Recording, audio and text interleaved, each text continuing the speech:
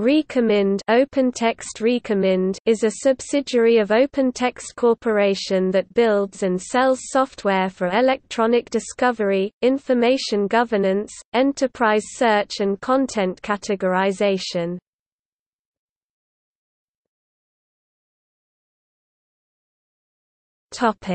History.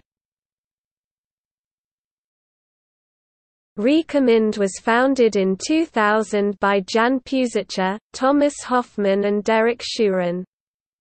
Probabilistic latent semantic analysis (PLSA), a technique used for data analysis, is the underlying methodology for Recommind's software technology. Puzicher and Hoffman introduced and then patented PLSA in 1999, based on research they undertook at University of California, Berkeley. The company has been named as a leader in enterprise search by Forrester Research.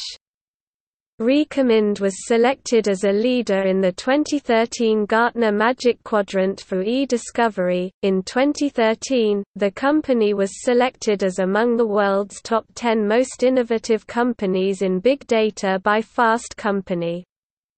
In the same year, it secured an e-discovery review contract with the Securities and Exchange Commission. In 2016, Recommind was acquired by OpenText for approximately $163 million.